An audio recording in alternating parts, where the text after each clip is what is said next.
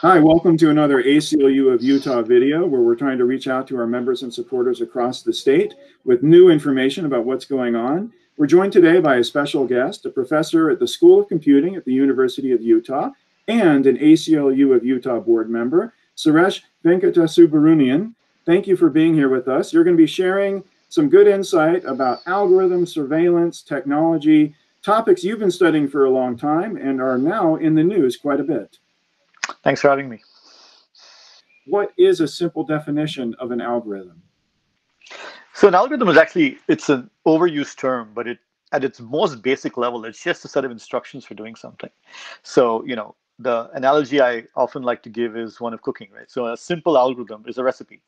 It's a set of instructions for cooking, and hopefully its instructions are well defined enough that you know how to cook what it is you're trying to cook. That doesn't always the case with cooking, but with an algorithm, it does need to be very clear. And when you teach algorithms in university and you teach in our computer science program, that's what it is. It's a fixed set of instructions that does a specific task. That's it. Now, that's, of course, a very broad definition that covers things that aren't written in code. You might have an algorithm for how you go shopping at the grocery store. You might say, okay, I always go from one end of the store and walk my way through and go to the other end. That's an algorithm. That's fine, especially if it's well defined.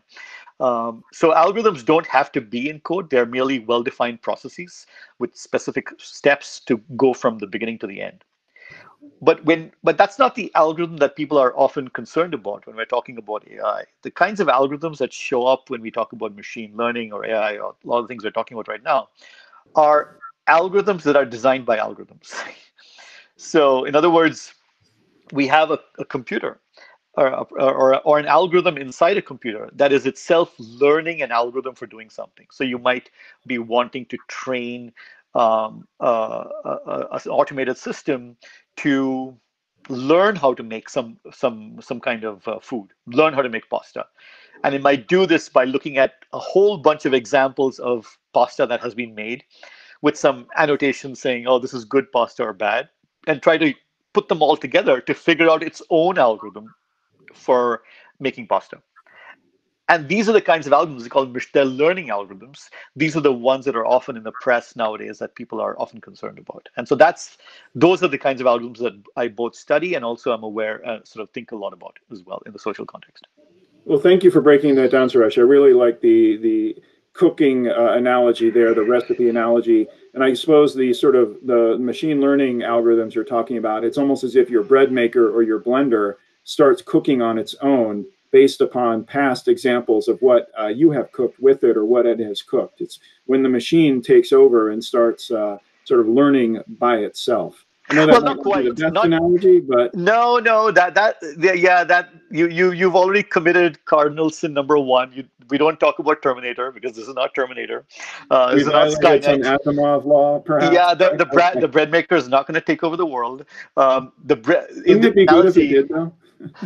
Yeah, well, we're already running out of yeast, so I think in this analogy, the bread maker might learn from different examples of bread, but it's not going to start making bread on its own. You still have to push the button to make the bread, and then it will make bread based on what it's seen. But it's not sentient. You can talk to Elon Musk for that stuff. So. Okay. Now, can you give us some examples of where algorithms function in our everyday lives? For instance, is it used to predict the weather? Is it used in traffic patterns? For aircraft, like airlines, do they use algorithms? How do we encounter them that we might not see them? I think it'd be easier for me to answer the question of where algorithms are not used. And the answer is total silence. They're used everywhere. Yes. And how long has that been going on? When did this start happening?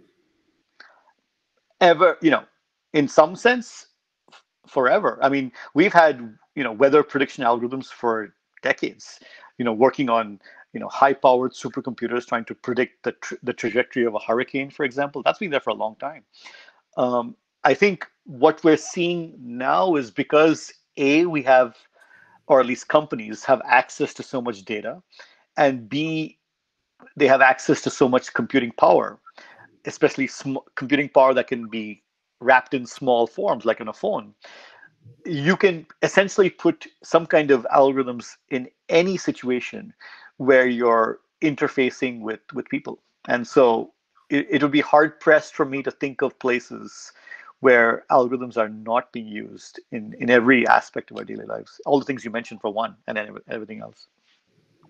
Gotcha. Now, one area where you have focused a lot of attention, and we do here at the ACLU of Utah as well, is on surveillance and law enforcement. And we often hear that technology and sort of digitization of law enforcement techniques and tools is better and faster. But there are some trade-offs as well when it comes to privacy. Could you describe how algorithms are being used within the law enforcement component, examples that you've seen, and what some of the dangers or what some of the warning signs are for us? So I should point out that, issues with, or the way surveillance works is very much something that predates the use of high-tech algorithms, right? I mean, that people have been doing surveillance as long as people have been people. And so, Mm-hmm. so the problems, the issues around how we think about surveillance and its role in society and in policing, these are much bigger issues than merely the role of algorithms. So I just want to set that up front.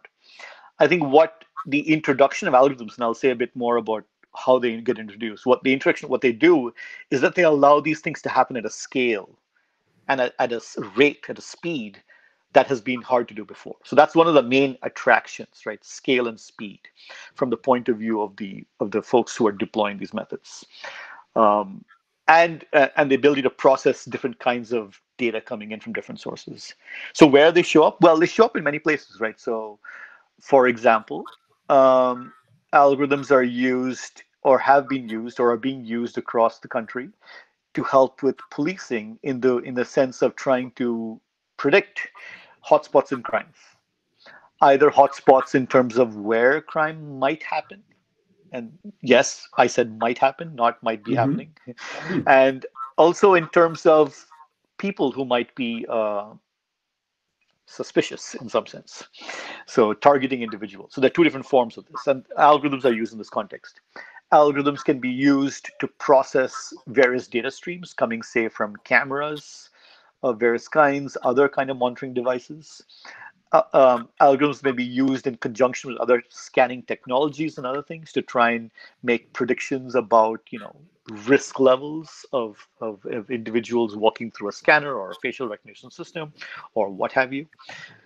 So basically, wherever there's an opportunity to surveil, and then which means you collect data, then there's the opportunity to use an algorithm to analyze that data in a way that is perceived as efficient from a scale point of view, and and effective again in a, or at least claimed to be effective in terms of integrating different sources of information.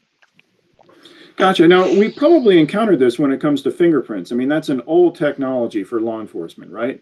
And in police departments, they used to have books of fingerprints and kind of optical manual scanners that they would use and try to match things up. Then we were able to digitize that. That really increased the speed and accuracy of being able to match fingerprints from suspects to known people.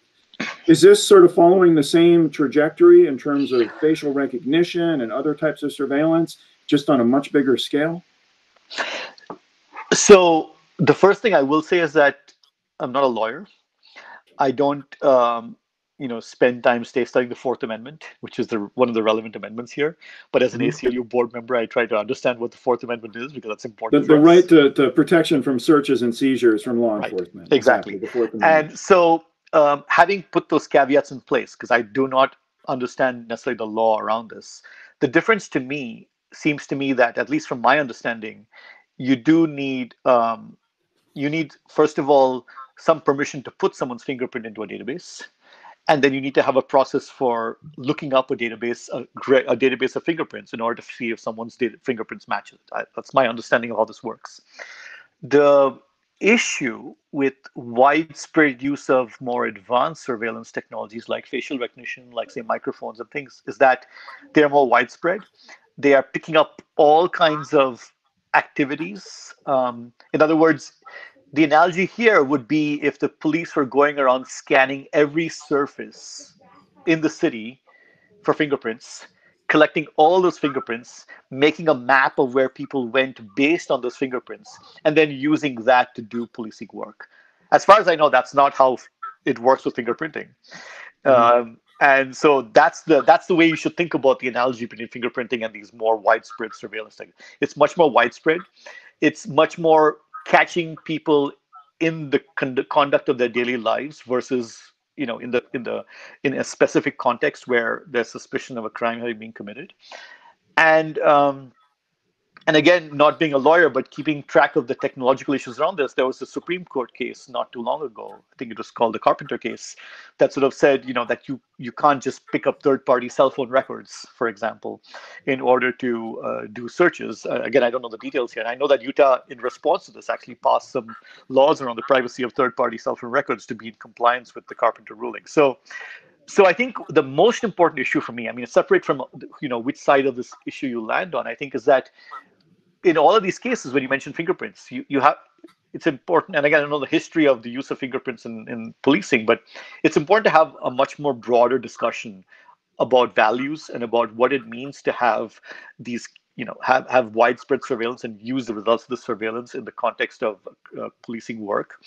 That's not a discussion we tend to have. These things show up, they appear, and we don't seem to have a discussion of whether this is something we want, whether there are any perceived benefits to this, and that's often not articulated clearly, whether there are concrete harms of harms to society, harms to individuals. These again are not discussed, and people have been talking about the harms of extensive surveillance since the 1600s, since Jeremy Bentham's Panopticon, since George Orwell's 1984. We have a lot of understanding of the dangers of always being watched.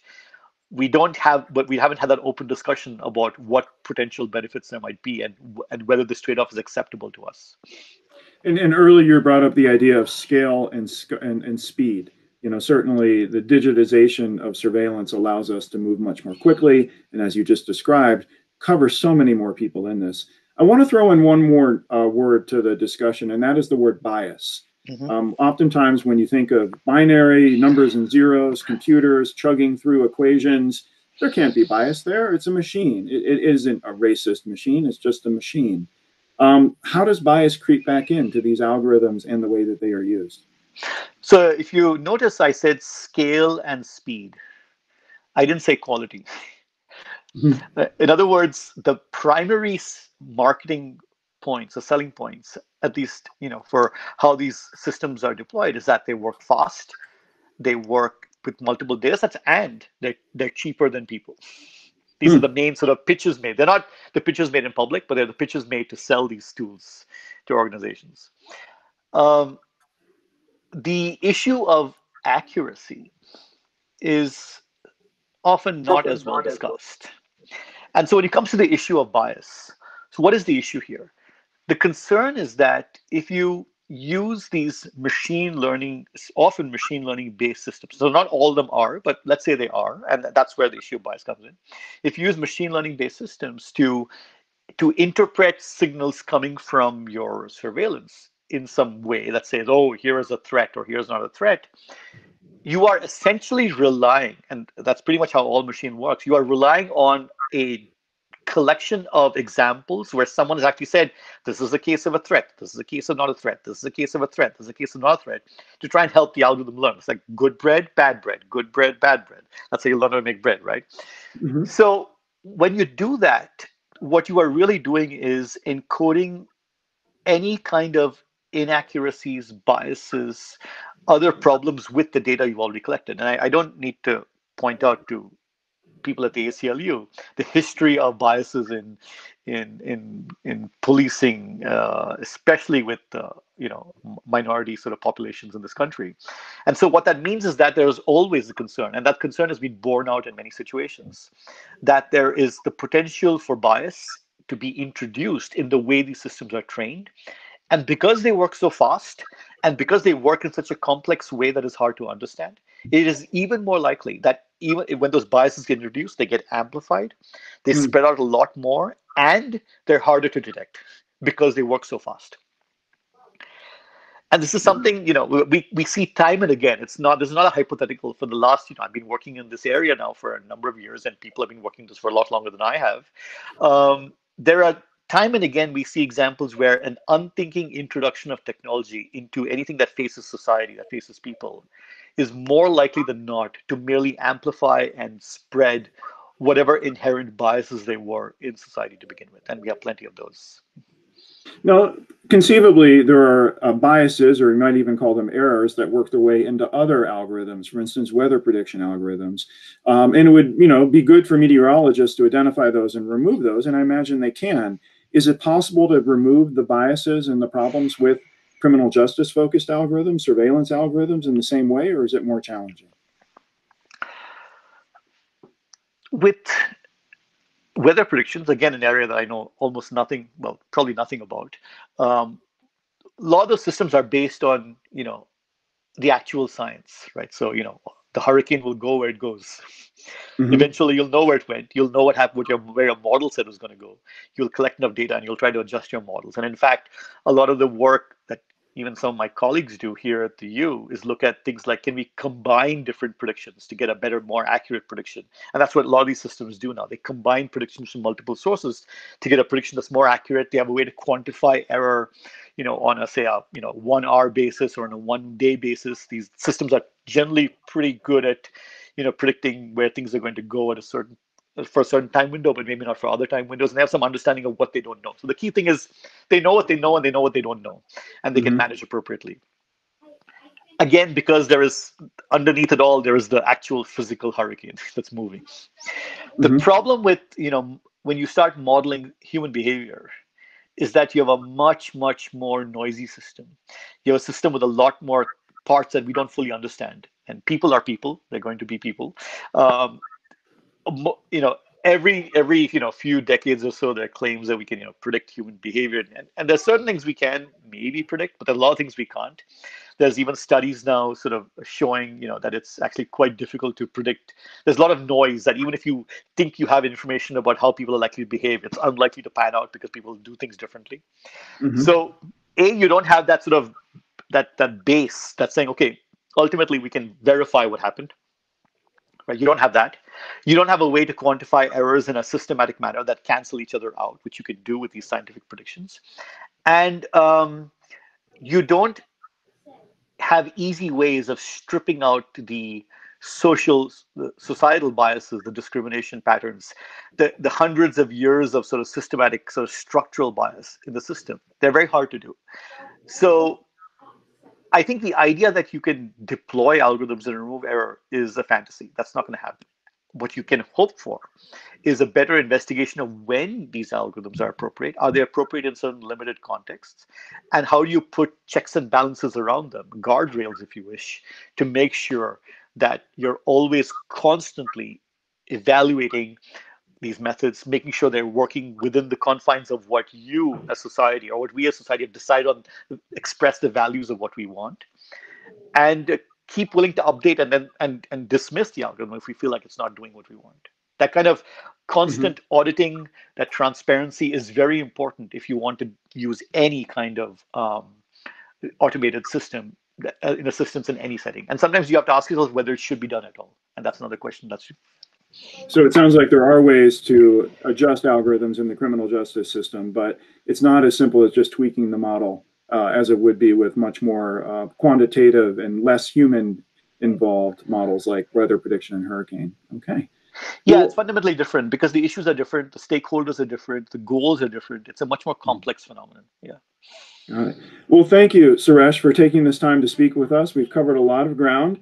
Yep. I would even say we've nerded out on a lot of topics that I think will appeal to the ACLU of Utah audience.